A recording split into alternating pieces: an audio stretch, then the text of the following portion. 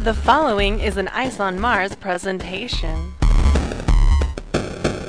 Reverend, you have a visitor. He couldn't remember when he fell in love with the pain, when agony first turned to pleasure and then to joy. Of course, it hadn't always been like this. He remembered screaming all those years ago when first they put him in this cell. Those memories were vague, though, like reflections in a dusty mirror. So begins World on Fire, Book 1, Raven's Peak, by Lincoln Cole.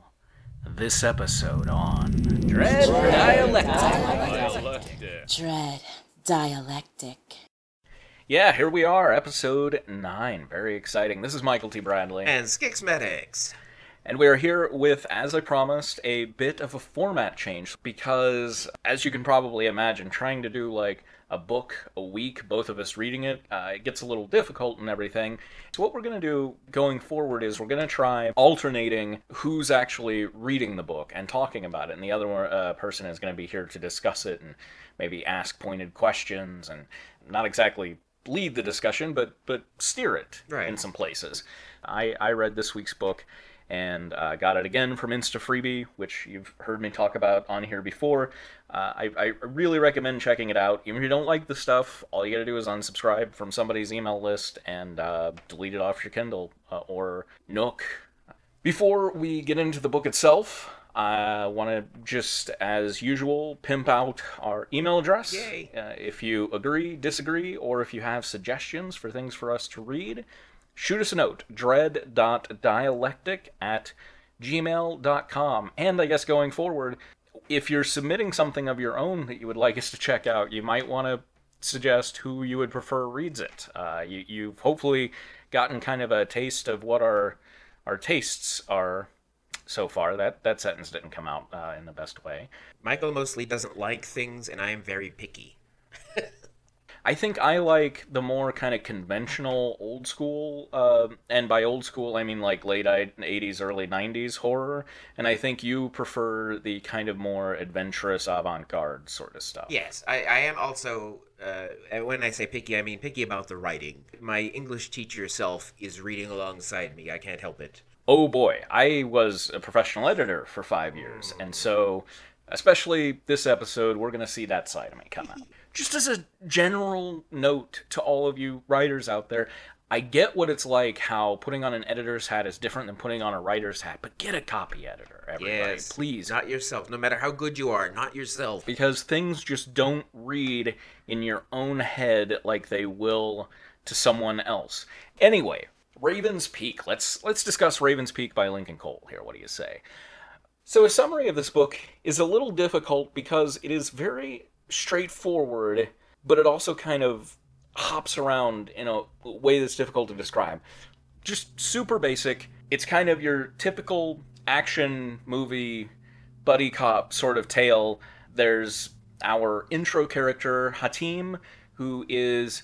I pictured him as like just fresh out of college, but at one point he mentions that he thinks the other main character is in her early 20s, and he's older than her, so I assume he's maybe fresh out of grad school, and he is suffering a bit of a crisis of faith and has just come back from visiting his parents in India because his younger sister has died of cancer.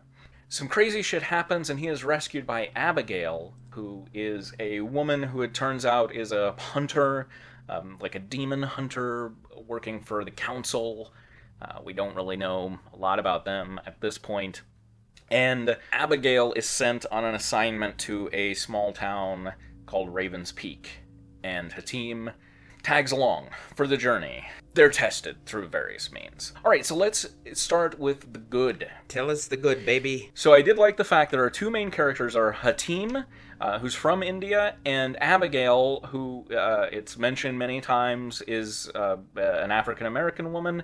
And I thought that was pretty cool that we have two non-white main characters in this story. Like, it doesn't play into their characters that much. Hatim's family comes up a fair amount, but, I mean, essentially, they could be white, and it would make no difference, so I thought it was cool that Lincoln decided to make them non-white, just, you know, because why not? Get some more representation out there, right? Another good thing, I think it is a gorgeous cover. It looks a hell of a lot like a cover from the comic Postal, which I really like. That was actually what made me interested in it. The other thing I'll say is that there's I'm pretty sure it's free, a free sort of prologue story before this novel. I think it's called The Ninth Circle. The Ninth Circle takes place about 20 years previous to this plot and focuses on... It's just a little short story, really, about the character who we see in the prologue here, and how he saves Abigail as a kid. And I read that story, and literally here's the story. Guy goes into a building, beats up demon after demon after demon, expecting to die, but keeps living. And at the end of it is like, hey, little girl. and I was like, this is the most basic, boring-ass story ever. But it kept my interest for the, 30 or whatever pages that it lasted. How is the fighting written? Pretty basic and pretty straightforward. Like, the fight scenes did not blow me away. It was just kind of like, another demon came out from the hallway. He punched it. It went down. This is something that I think we'll find a decent amount with stuff from Insta-Freebie is, or just in general, things that aren't professionally published, is that, you did not like Talion as much as I did, and both of us thought that it had some kind of overarching flaws. But the prose itself, you thought it was a bit too flowery, and she didn't color darlings and everything, but overall, I think you felt like she had a good grasp of the English language, correct? Yeah, I think with the help of the right editor, she would have been amazing. This, however, I feel as if it wasn't edited, or was maybe like handed to a buddy to edit or something like that. I love the punching. It was sick, dude. Let's go ahead and slide into the bad. I really kind of feel bad for picking on this book, but I think it's going to set an example for anyone who's thinking about sending something in, and anybody who's thinking about publishing in general. So here's the thing. I have divided my notes into 3 sections of bad. And I will just start with the first one. The first one is grammar. Lincoln doesn't seem to understand grammar in a lot of places. And again, I think this is because when you have your writer hat on, you just don't necessarily think about these things. And so this points out the reasons for good copy editor. Few examples here. It sounded way more plausible than demons being real. Demons has an apostrophe S on it, so what belonged to the demon in that sentence that made it need an apostrophe? Also, on that same note, twice somebody says, heavens no, but there's an apostrophe on heaven? The no of heaven. An ancient Chinese concept. It's quite beautiful. And the being of demon, I guess. Onto the dumpster. Dumpster is used multiple times and it's never capitalized. If you're using dumpster or Kleenex, it is a brand name. Roll your eyes, but do it. A pair of pigeons were scared up as it passed, P-A-S-T. So the pigeons were like, oh my god, time is ephemeral. Scared up is a little not quite right. I want to know why? ? Hatim replied. Oh, I hate that. I want to know why is not a question. They think you're a good little soldier, behaving orders like you are supposed to. Behaving orders? I don't think you behave orders. No, you obeying. Or following. Just a word swap there. Yeah. Or behaving like you are supposed to, right? I mean, and any of those things, but you don't behave orders. Or just leave out orders. Behaving like you're supposed to. Yeah, yeah. But at one point, I knew its name. Can you guess what has an unnecessary apostrophe in that sentence? I'm gonna guess it's, but I'd be happier if it were one of the other words. That's right. But at one point, I knew it is name. No, you didn't. You did not. That's exactly how I read it, too. Quote, plus, unquote, she added, period. There's a lot of this stuff where it's like... And again, very similar. Quote, you, unquote, Abigail said, testing the door. It was locked. Period. I want to go back to plus. Did Lincoln realize that there was a pun there? Plus, she added? Possibly. I didn't even notice that until now because I just could not focus on anything beyond the fact that the sentence just stops there. I mean, that was my first notice as well, but then I got, like, plus added, huh? Yeah. This also drove me crazy because I was like, who thinks this? And suffice to say, where's the it in that? It's suffice it to say.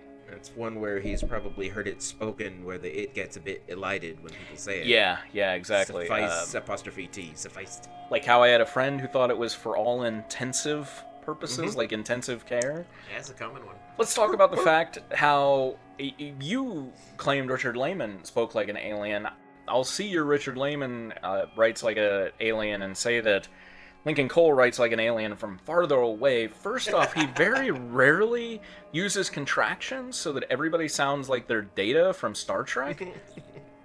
Who for some reason was very intelligent but still wasn't programmed with contractions. This probably fits more under the grammar. They are going to grab you and bring you somewhere.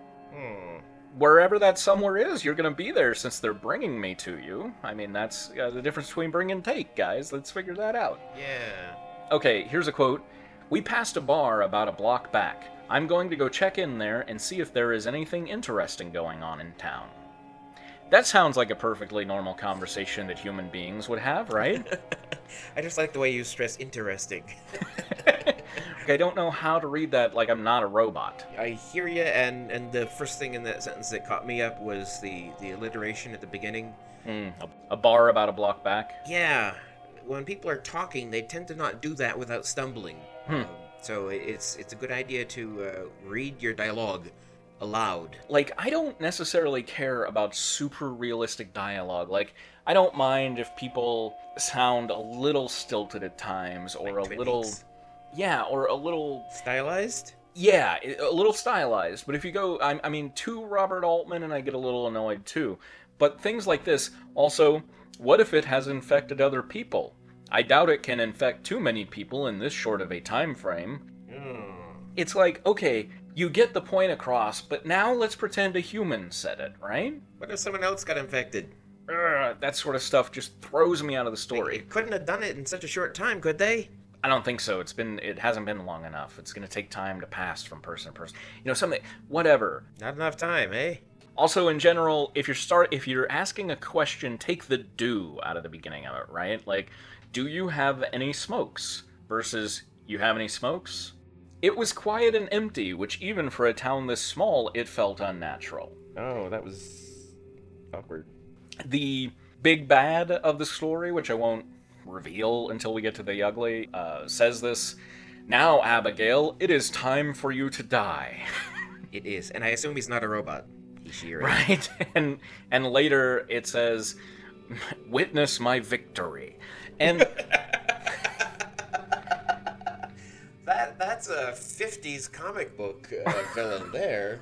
right, and I'm actually okay with stuff like this as long as you do the Joss Whedon thing. Like, it's a setup for somebody to have a good comeback, right? Yeah. But no, it's not. It's not. It doesn't. Like, you did not just say that, you big cornball. Now I'm gonna kick your ass. Right, or like, now, Abigail, it is time for you to die, or like, now it's time for you to shut the hell up. How about, anything is better than just reacting like, oh, you have spoken to me in normal human speech. No, oh. This one is just, I feel like somebody told him you need to take out semicolons and this happened, this sentence. I need for you to delete everything on your computer, comma, the camera, comma, and on your cloud backups, comma, I'm heading out of town tonight, comma, and I can't afford to leave any loose ends. There's at least 2 sentences in there. Yeah.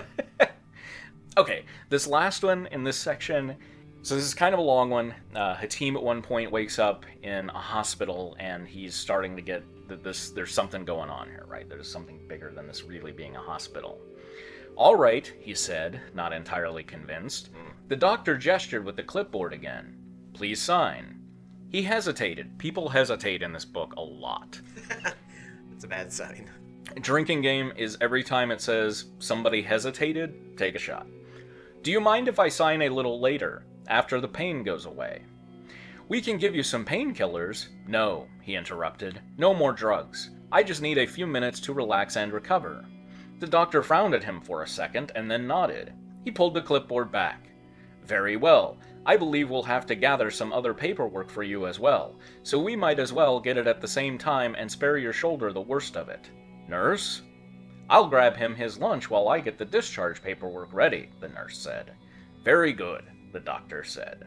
Very good, Again, it's this section where everything that you needed to get across was gotten across, but it just read like robots imitating human speech. Scix, have you read stuff like this where you feel like you're watching a puppet show rather than like actually imagining people interacting? Yeah, I mean, I've read stories that start out that way, and I'm thinking, cool, it's gonna turn out that they're all aliens disguised as humans, and they don't, and I'm like, wow, bogus.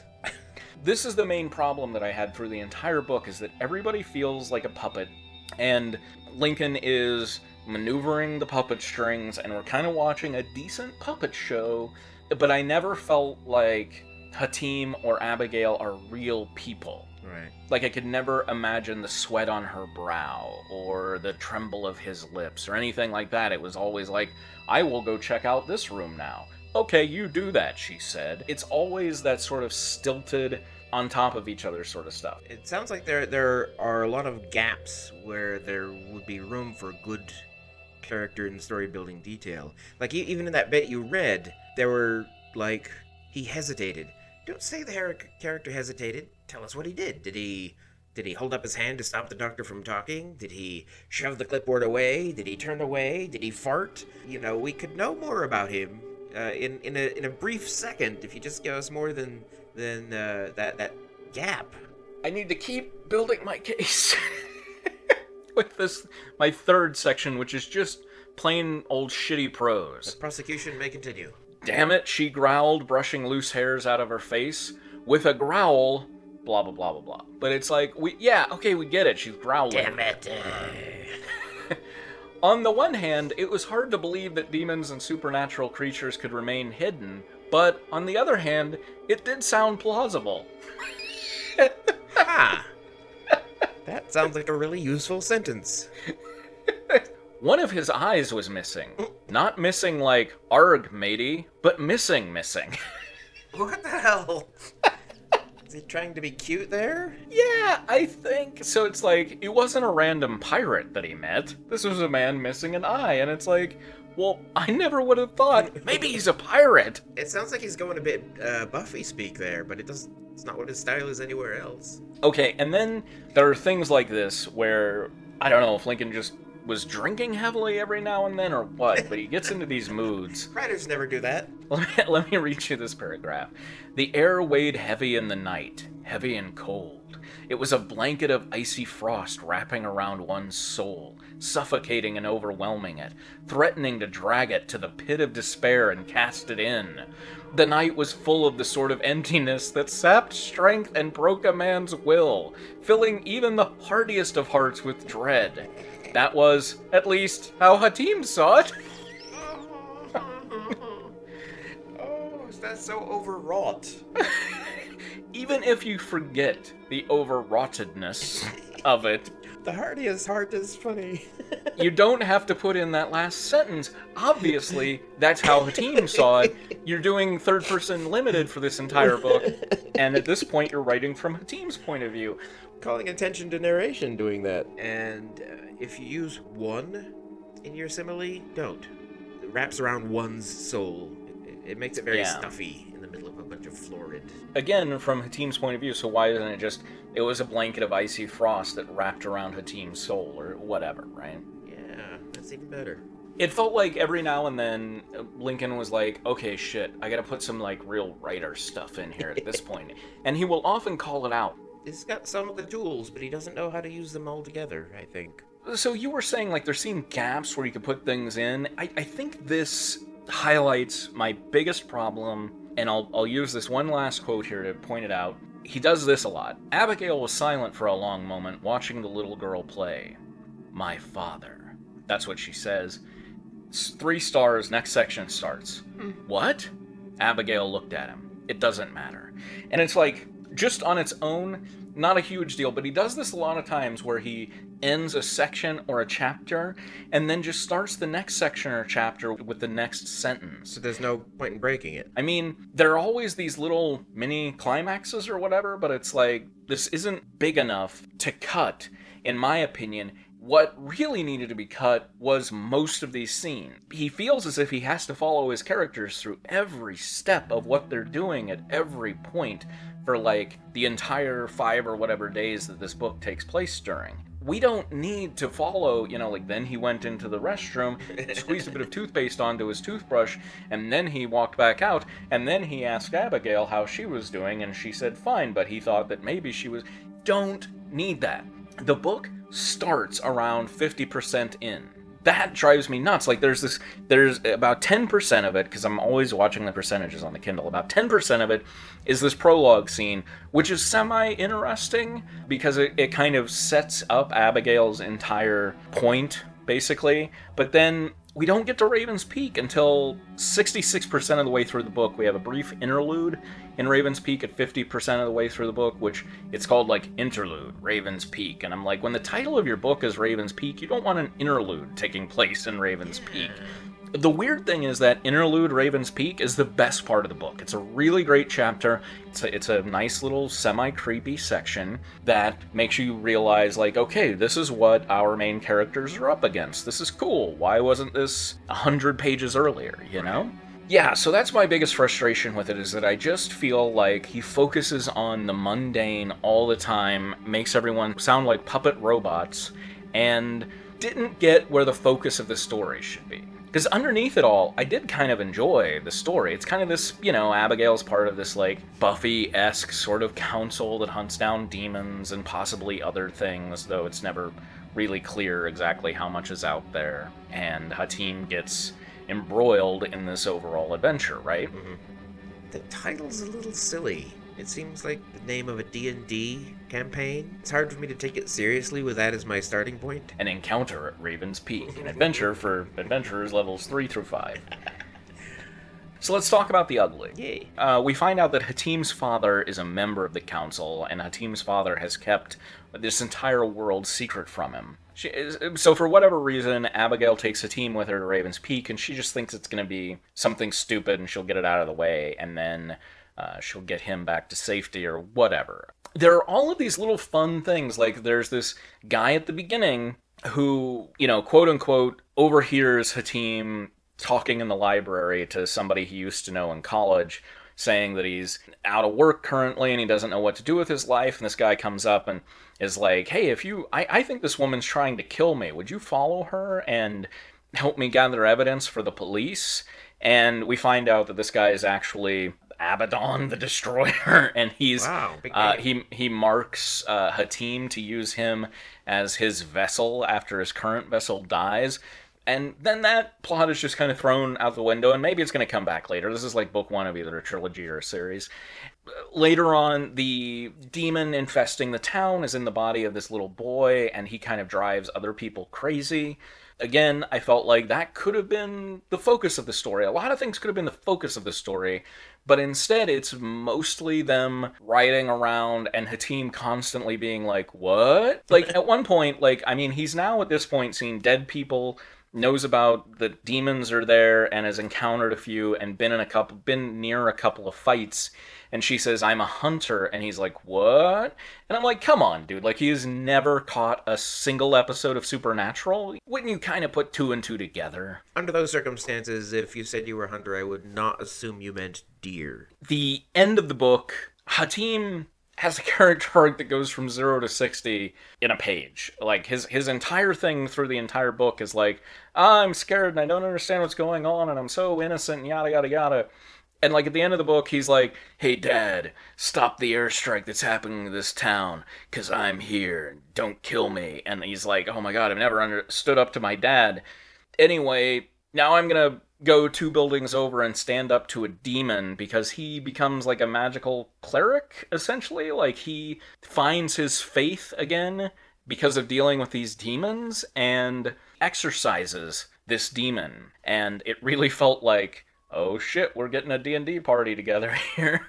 Like, I thought there were a lot of cool little bits, and I thought, oh, this is a world that I would enjoy reading stuff in. But I felt like this probably could have been a good first 100 pages. Like, rather than a trilogy, this should have been 1 book that was maybe a little bit bigger, and we should have focused a bit more on other things, you know, maybe at most a duology or whatever.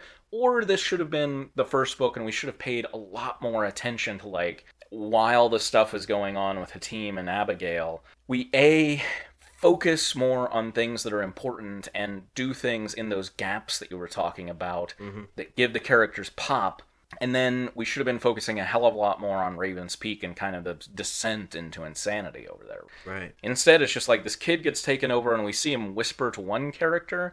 Then, essentially within 2 chapters of them having arrived in town, people are naked and screaming in the streets. And it's like, there was no ramp up to this. This just kind of happened. So their definition of insane or crazy is being naked and screaming? Are they also violent or what? Yeah. They're shooting at each other, naked and screaming, of course. I tried very hard to find a way to make this constructive rather than negative, so I hope that we have at least partially succeeded in that. I would not recommend this to friends. What about for adaptation into a D&D campaign?